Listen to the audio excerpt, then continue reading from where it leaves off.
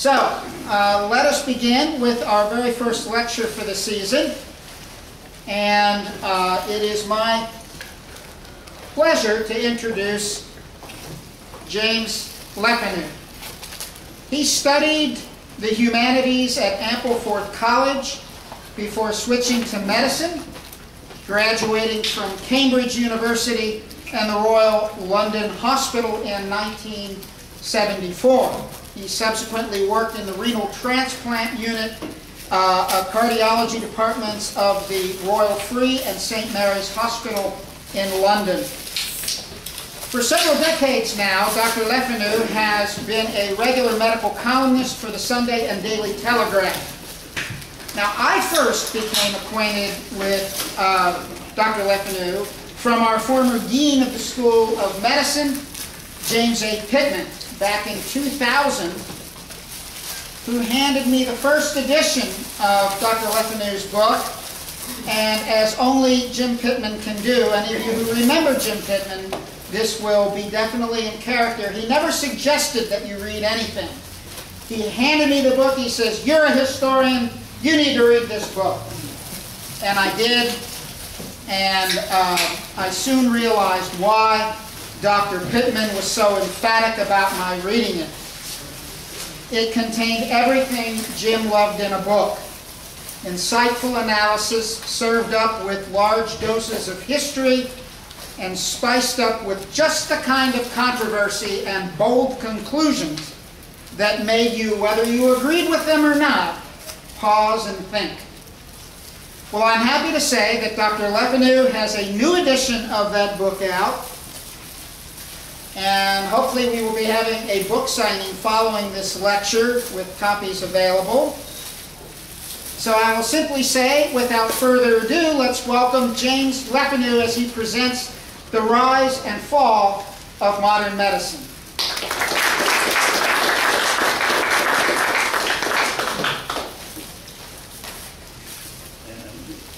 Right.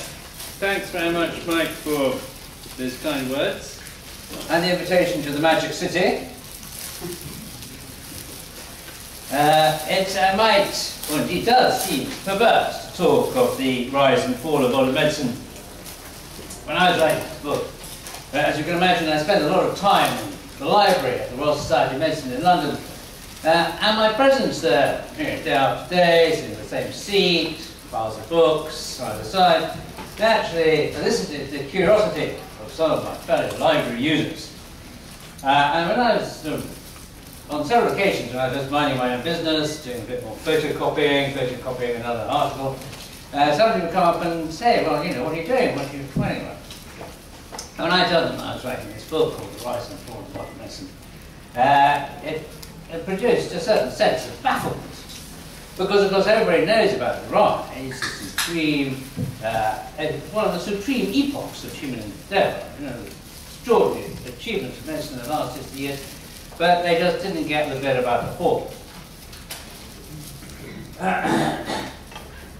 But the most schematic outline of the major landmarks of the last 60 years reveals a very, very distinctive pattern, where from 1945 onwards, for the best part of 30 or 40 years, there was a firestorm of innovative drug discovery and technical innovation that peaked or plateaued in the early 80s, and creating an intellectual vacuum that was being filled by a very different view of the aims and priorities of medicine.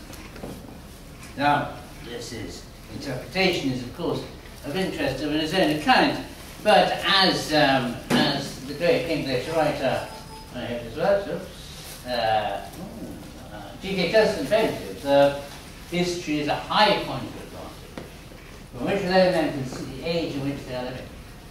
And from the high point of advantage, looking back over the past 60 years, this also makes sense of, in many ways, the curious problems, or not curious, which would seem to be contradicted by medicine's success. And one of which is that doctors are, for some reason, rather less satisfied with their professional careers than they used to be, as revealed by this particular slide. I hope this works. Oops. And here we have a doctor's series of cohorts being asked, do you regret your decision to become a doctor? And here we have back in 1966, and you could imagine extrapolating this back where the answer to that question is less than 10%. You can imagine extrapolating back in the 50s where people just wouldn't have understood the question. And decade by decade, there's this sense of a sort of sense of disillusion. Now, there might be many reasons why people might not be thrilled by their, might have regrets about their chosen profession, but this, I think, provides an interesting insight into the changing tenor of medicine, and then also associated with that, the further paradox that despite the extraordinary success of medicine in making our lives so much better and so much easier in a way, people paradoxically are now much more worried about their health than they used to be. So here we have a cohort of people in 1968 asked whether they believed that their health was improving or deteriorating. And in 1968, the most vast majority thought they were improving, and only a small percentage thought it was getting worse. And 20, 30 years later, an enormous reversal of that interesting second. So these things, it's possible that the changing pattern of medicine over the last 60 years might, in a sense, illuminate these important trends. So anyhow, to begin, I start with a sort of schematic outline of the major achievements of major landmarks of medicine over the last 60 years, and there's a lot of data on the following two slides, but I will, as it were, draw to your attention the major categories. So we start, of course, with the assault on the major assault on infectious diseases, and here we have penicillin in 1941. We have the cure of TB with streptomycin, the PES in 1950, childhood immunization, polio vaccination. And then there are the major therapeutic discoveries which have transformed the practice of medicine. Cortisone in 1949. What do we have here? Here is the oral contraceptive pill. There is chlorpromazine for the treatment of schizophrenia. Hormone replacement therapy, oral contraceptive pills, levodopa for Parkinson's in 1961, and so on. And then in addition to that, there is the major developments in technology and surgery, which opened up the possibilities for treating many of the chronic problems of aging. We have intraocular implant for cataracts in 1948. The operating microscope, which makes such a difference to so many different disciplines, and kidney transplantation, Chinese hip replacement, and coronary bypass. So, an extraordinary epoch of change and innovation.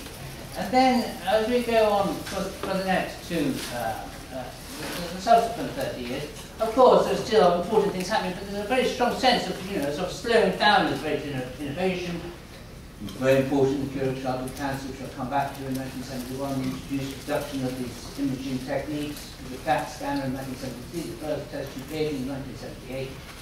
And one which we'll talk about right at the end is a very significant discovery of helicobacter. Now these, of course, each of these is an extraordinary story of human life, which would merit an entire hour-long lecture on its own. Which obviously, my purpose really today is, as it were, to try to draw out some of the reasons which lie behind this extraordinary and, in a sense, sort of extraordinary epoch of human achievement. And we start with the two central pillars of the therapeutic revolution, and they are the introduction of antibiotics, penicillin, the cure of infectious disease, and cortisone, which treatment of inflammatory disorders.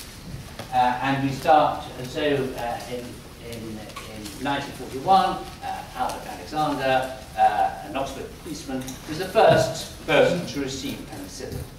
Several weeks earlier, he had been, while pruning his roses, he'd been scratched on the arm, and the scratch had turned septic. And he was now, as his Dr. Charles Fletcher described it pathetically and desperately ill with these vast cavitating lesions in his lung. And I quote, "Penicillin therapy was started every 3 hours. All Mr. Alexander's urine was collected, and each morning I took it over to the pathology laboratory on my bicycle, so the excreted penicillin could be extracted to be used again. There I was always eagerly met by the members of the penicillin team. On the first day I was able to report that for the first time throughout his illness, Mr. Alexander was beginning to feel a little better. 4 days later, there was a striking improvement. On the 5th day, the supply of penicillin ran out, and Mr. Alexander's condition deteriorated, and he died a month later. Regrettable indeed, but a reminder to future generations of that crucial transitional moment between human susceptibility to infectious disease and the ability, thanks to science, to cure. Now, of course, we all know that the origins of penicillin lie with the fortuitous discovery by Sir Alexander Fleming of the inhibition of bacteria by a contaminating mold of penicillium notatum, which he, of course, famously failed to pursue, and failed to Sir Howard Florey and Sir Ernest Kane at Oxford University in the early years of the war, to transform the Oxford Department of Pathology into a penicillin factory to produce penicillin in sufficient quantities stored and produced. Now, we now know that, of course, that penicillin was not just a lucky break, and that over the subsequent 10 years, the screening of tens of thousands of bacterial organisms identified virtually the full range of antibiotics in common use today, which will be familiar to all of us in practice: chlorphenidol, tetracyclines, cephalosporins, and mystatin, and so on. There are 3 points, I think, that need to be made about the antibiotic revolution, which within a sense we are familiar, but which need to be emphasized. The first is the comprehensiveness of the antibiotic revolution. There are, as we know, hundreds of different infectious diseases, from sore throat to tuberculosis, meningitis, but there's not a single which is not treatable by one or other. That's the first. Today, the microorganisms that produce them are incredibly simple, but the antibiotics themselves, chemically, are incredibly complex compounds, which exert their effect through a whole variety of different ways: interfering with the production of DNA, interfering with the production of hormones, and then proteins and enzymes, and so on. And the third concerns their role in nature. The conventional view, of course, is that antibiotics are produced by microorganisms as part of the process of chemical warfare to maximize their chances of survival. But this man,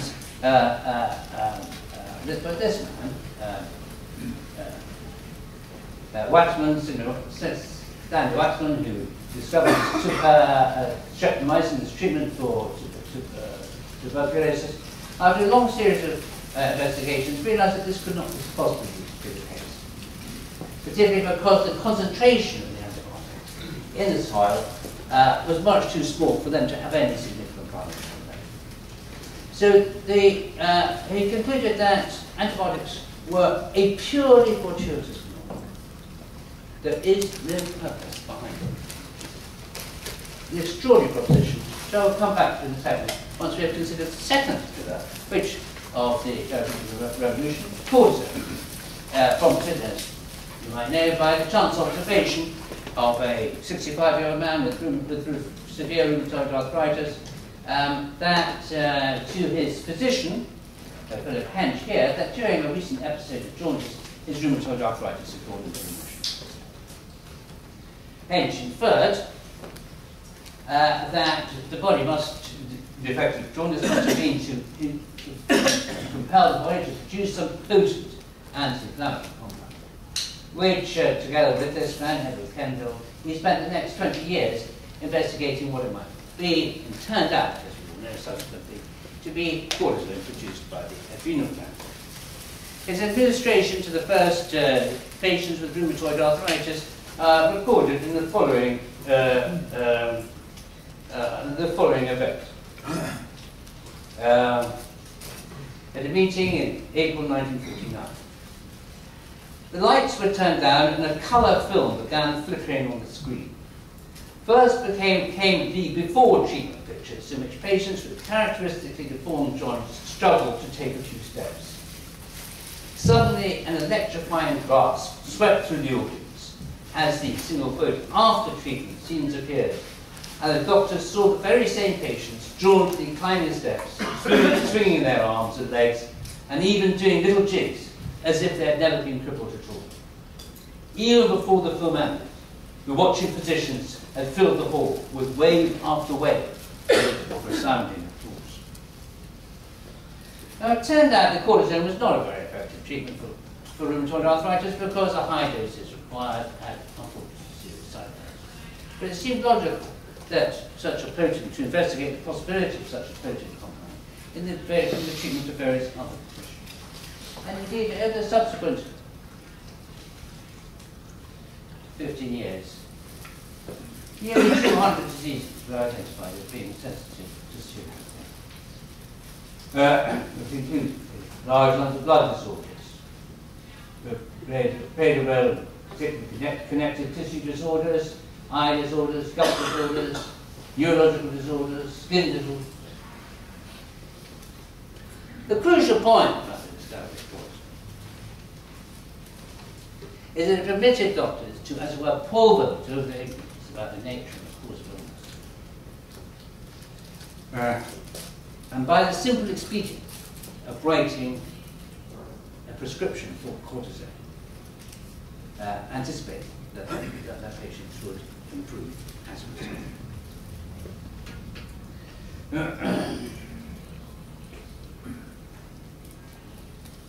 Cortisone as penicillin transformed practice. But their mode of action remains profoundly analyzed. They could never have been, as it were, synthesized from first principles. And it seems to me that they're best conceived or properly as gifts from nature, as Waxman suggested, too profound and too complex for us to understand what happened or even now. And they had two further benefits, two further consequences. And the first was to encourage doctors to believe that, to realize that it wasn't necessary really to understand nature in order to come up with an effective therapy. But rather that, as with penicillin and cortisone, the observation in the research clinic and the laboratory would, as it were, generate this cornucopia of new treatments, without, as I suggest, the need for a profound understanding of the nature of life. And over the next 40 years, witnessed this cornucopia of drugs. We know about this in a way, but once you put, as it were, put it down on a slide like this, one begins to get the sense of the extraordinary nature of that achievement. And here we have 1940, 1950, 60, 70, and here we have the major categories of disease: infectious disease, cancer, psychiatry, rheumatology, circulatory disorders. And in each of these was vast collection of enormous number of drugs were discovered during this period and by that time. A man called Paul Beeson, who many of you will have known, editor of the classic textbook Cecil's Textbook of Medicine, subsequently commented, in going through the first edition, that was in 1927, and one cannot fail to be impressed by the paucity of available drugs. Many medicines have simply disappeared: strychnine, arsenic, tincture, capsicum. Only about 30 drugs mentioned in the first edition are still in use today.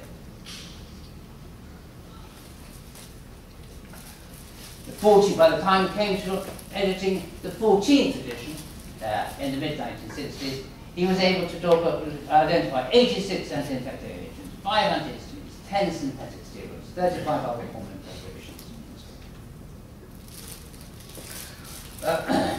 The second aspect of consequence of it seems to me, of penicillin and cortisone,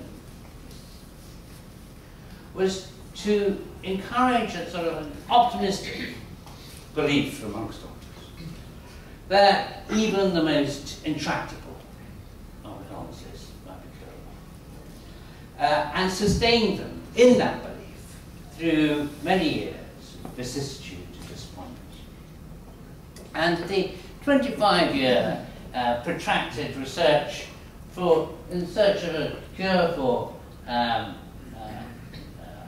childhood cancer, acute lymphocytic leukemia, exemplifies this point. And it all starts with this man, familiar to you, is Professor Sidney Farmer, Professor of Pathology at Harvard University, who in 1946 made the observation that an antagonist of folate antagonist produced a temporary remission in children. The university fatal acute lymphocytic leukemia. Subsequently, it emerged that Hench's cortisone was also an effective was also useful in inducing remission in these children, as indeed one of these fortuitously discovered antibiotics, actinomycin C. And then in a chance observation, the leaves of the periwinkle plants emerged, had a therapeutic effect against these malignant cells, these malignant white cells, and resulting in the discovery of vincristine. Each of these drugs produced could only produce a temporary remission. And so we suggested that perhaps they should be given in combination. It is impossible to convey the physical and psychological trauma this regime imposed on the young patients and their parents. Each dose of treatment was followed by nausea and vomiting of such severity that many children were unable to eat and became malnourished and stopped growing and ceased to put on weight. Then there were the side effects caused by the action of the drugs, which not only poisoned the leukemic cells, but also the healthy tissues of the body. The child's hair fell out, their mouths were filled with painful ulcers. They developed chronic diarrhea and cystitis. It is not for nothing that chemo has been described as proper effect. It's extraordinary to think that doctors persist with this incredibly toxic treatment, despite only first producing a temporary remission in this illness, in acute lymphocytic leukemia. But they did persist. And that, combined with the introduction of maintenance therapy, resulted in these first cures which improved the survival rate in children from 0.1% in the 1954 cohort to 40% in 1974, and now, as we all know, it's somewhere up here. It seems to me to be an extraordinary state of mind. I think it reflects the extraordinary optimism that doctors could have persisted with this treatment for all these years in anticipation that ultimately it would I now like to very briefly talk about, as it were, the second pillar of this golden age of medicine, which was in a sense almost antithetical to this fortuitous discovery of drugs. And that was the devising of technical, empirical solutions to certain well-defined problems. And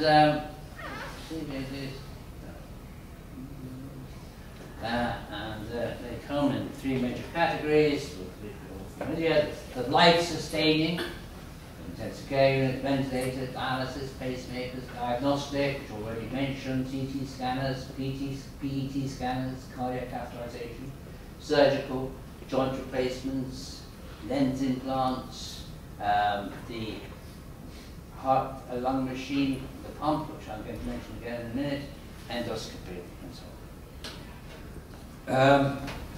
Unfortunately, I can't feel that in time prevents me to deal with anything other than just to outline some of the, or just to mention some of the personalities involved.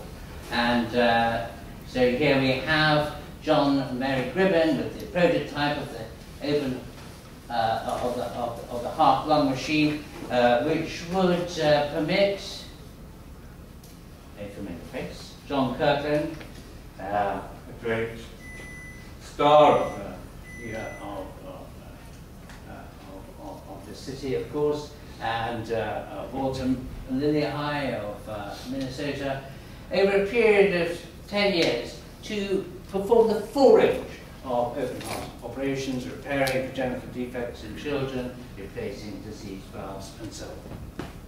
And then we have here Joseph Murray in the background here, performed the first successful kidney transplant on the Herrick twins, Richard and Robert. I'm not quite sure which one is which, because of course they're identical. The operation was performed on the 23rd of December 1954. The kidney functioned immediately. Sir Joseph Murray, there's the background, subsequently report. Richard Herrick's recovery was rapid and complete, exceeding our highest hopes. Within a couple of weeks, he was well enough to be discharged from hospital, and promptly married a nurse who looked after him in the recovery room after his operation.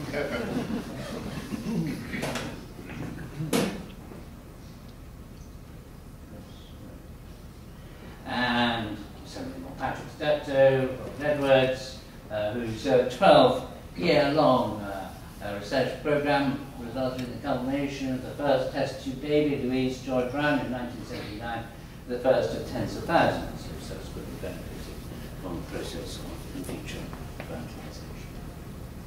fertilization. There is so much. The most significant inference, I think, from this incredibly schematic outline of this early age of medicine is how, in a way, it contradicts the common perception of medicine as being on a continuous onward and upward curve of progress, driven by a profounder and ever profounder understanding of the nature of disease. On the contrary, as we have seen, many of these important insights were essentially fortuitous, and the chance discoveries, and or in relation to these technical discoveries, the empirical solutions to well-defined problems. Science, of course, was important, played a vital role, a vital instrumental role. But it seemed to me that the main impetus behind the rise of medicine was primarily a moral one. And that it lay in the moral human qualities of determination, moral courage, sharp observation, imaginative thinking that made possible this most extraordinary epoch. And then, sometime in the late 70s and early 80s, it began to seem as if this glorious period was coming to an end. The journal Nature commented on what it described as the dearth of new drugs, this precipitous decline in the early 70s, and the number of new drugs which were coming to market. The following year, Colin Dollery, who is professor of pharmacology at the Royal Postgraduate Medical School, chose as the title of the prestigious lecture, The End of the Age of Optimism. And this is what he said. Problems seem larger and solutions to them more elusive. The morality and cost-effectiveness of scientific medicine has been challenged. Many people, including some of the most senior of the medical research hierarchy, are pessimistic about the claims of future advance. The age of optimism has ended. And then the following, James Vingarden, who's president of the American Association of Physicians, chose as the title of his presidential lecture the clinical investigator as an endangered species. And this is what he said. there has, he observed, been a declining interest in medical research amongst medical students and young doctors for several years, clearly visible to the heads of professorial departments, who increasingly find their recruitment pool get smaller each year. Now, there might be several reasons for this change in tenor in the medical enterprise. But what it certainly did do was that it created a sort of intellectual vacuum that would be filled by two what will become very influential disciplines over the next 20 years, but which not up to this time had not played a terribly important role in the rise of medicine, and they were epidemiology and genetics.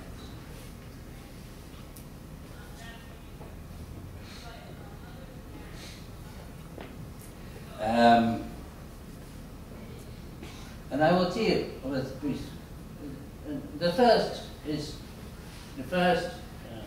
what I call the contribution of epidemiology, is the social theory. The notion that many common illnesses are simply due to the way in which we live our lives or what we have for breakfast, and that they are therefore readily preventable. And the second is the new genetics, which arose from a whole series of really important technical developments in the late 70s, which allowed geneticists for the first time to identify the genetic cause of disease. And I will deal with each of them in turn.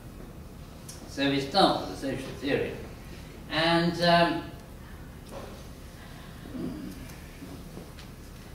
there is, of course, no doubt that people who smoke, drink too much, and have an unhealthy diet, and don't take enough exercise will live shorter lives than others. But the point about the social theory and epidemiologists' claims was in the 70s and in the 80s and onwards was much more ambitious than that. It went further to claim that there were specific aspects of people's diets, whether particularly the high-fat diet, familiar in the Western world, that was specifically responsible for heart disease. And here we have a humorous outline of this. Here we have the Japanese down here with a very low rate of coronary heart disease, and the unfortunately overeating American colleague who, as a consequence of his overindulgence, has this much higher rate of coronary heart disease.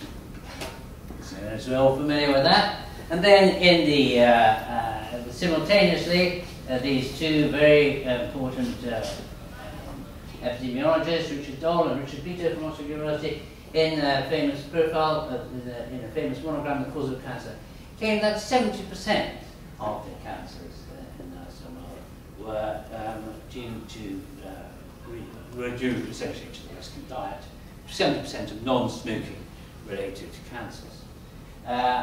Simultaneously, there were a whole series of epidemiological observational visualizations suggested by the escalating number of studies from the Nurses' Health Study, which identified virtually the full range of everybody's full range of people's lives in some potentially lethal disease or other. So alcohol is incriminated in breast cancer, eating too much meat with colon cancer, and drinking coffee with cancer of the pancreas, and so on and so on. And even the inanimate objects, electricity pylons and mobile phones were incriminated in some disease or other. Well, of course, it's impossible to evaluate the validity or otherwise of these extraordinarily ambitious claims, which were predicated on the notion that essentially the practice of medicine was irrelevant. All you had to do was get everybody to change their lifestyle, avoid all these, terrible things going on around them, and somehow or other they would live forever. It is, however, possible to sorry, I must just mention this is, as it were, summarising this anxiety mongering, which was so prevalent, which is such a prevalent feature of the social theory. And here we have exercise factors, stress, red wine, according to a report recently, it can cause heart disease, hypothermia, feeling well-being, depression in two-income families, arthritis sufferers, rats, and overweight smokers. So one can get the picture. Now, as I say, it's very difficult to evaluate the significance or otherwise of any of these claims, but I think it's important to note, interesting to note, that the most influential, the notion that somehow or other the epidemic of heart disease was a direct consequence of people's unhealthy lifestyles, was evaluated, presupposes that there should be some sort of correlation, at least, between the changing pattern of heart disease and the changing patterns of food consumption over a period of 40 or 50 years. And here we have the pattern of heart disease in the United States, Australia, New Zealand, Canada. Here we have 1915. This stretches back to the 1930s and then peaks in the 1960s and falls equally precipitously. And this has now fallen down to these graphs now fallen down somewhere around this area. And we see there's absolutely no correlation with the changing pattern of consumption, which is not to say that diet might not be important in one way or another. It's perhaps a bad idea to have too high a cholesterol. But the essential point was that the extraordinarily ambitious claims made on behalf of the wickedness of harm caused by people's patterns of food consumption was appropriate and unsustainable. And now to deal finally, very briefly, with the new genetics, predicated as I have mentioned, on this extraordinary series of the very important technical developments in the 60s, which allowed geneticists to chop up the strands of DNA into small bits and then produce lots of copies of them and then sequence them, culminating in the supreme, extraordinary gene, spelling out all the genes in the human genome in 2000.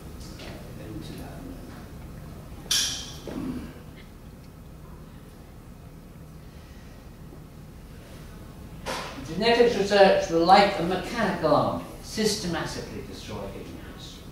Promises unprecedented opportunities for science and medicine.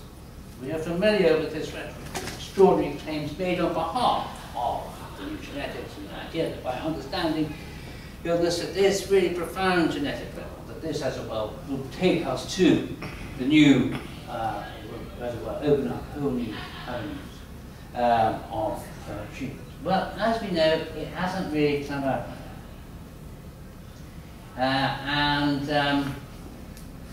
Indeed, the contribution of genetics and to the Human Genome Project to clinical practice is virtually non-existent. Certainly makes very little, has no impact on ordinary, everyday family practice. I just want to summarize very briefly three aspects of that, and the first is the biotechnology and the contribution of the new genetics to the development of new drugs. And here we have a classic example, the insertion of a gene into a bacterium in order to produce prodigious quantities of some desirable human hormone like such as insulin. And although certainly it's been technically incredibly ingenious, it must be said that this contribution of biotechnology to new drugs has been a fraction of that achieved by the pharmaceutical industry and researchers in the 40s and 50s. And indeed, as the head of Genentech once famously observed, biotechnology has been the biggest money-losing industry in the history of mankind. And the second possibility, much vaunted possibility of the genetics, was this idea that you might be able to prevent genetic diseases by antenatal screening and selective termination of aborted fetuses. Here we have one of the many missing mutations responsible for cystic fibrosis. And here again, regrettably, the logistics involved proved to be much more difficult than anybody could have imagined. And it's interesting that cystic fibrosis, and we've known the genetic defect responsible for cystic fibrosis since 1989, that's almost 25 years. And there still isn't, despite the claims for it, a screening program for it. And then the third is gene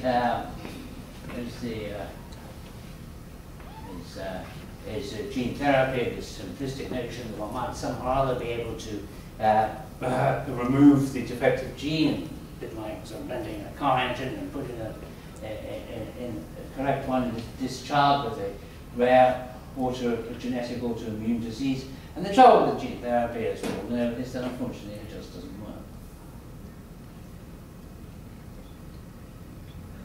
That's like more biology.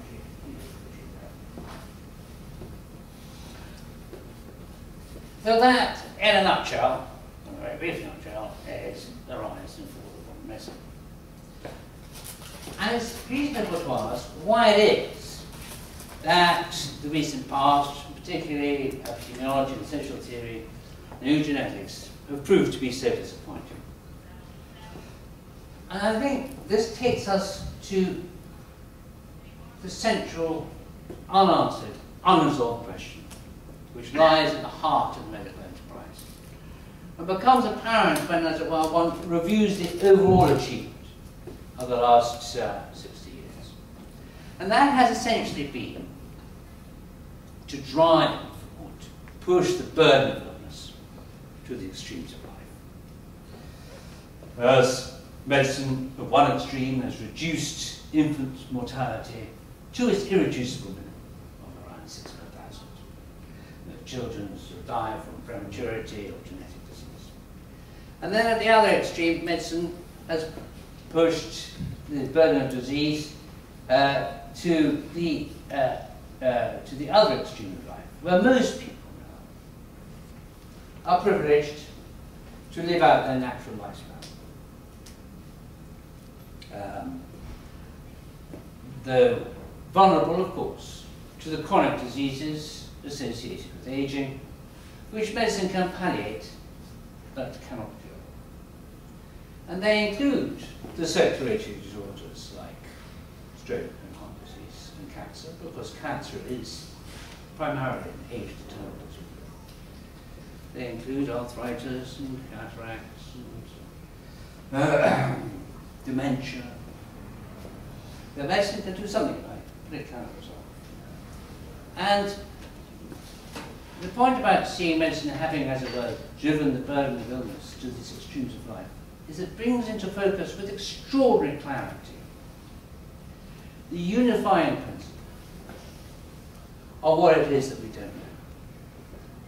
And that is that all the illnesses which are not age-determined, which can occur at any time of life, that's multiple sclerosis and rheumatoid arthritis and diabetes and all the skin disorders like psoriasis and all neurological disorders and so on.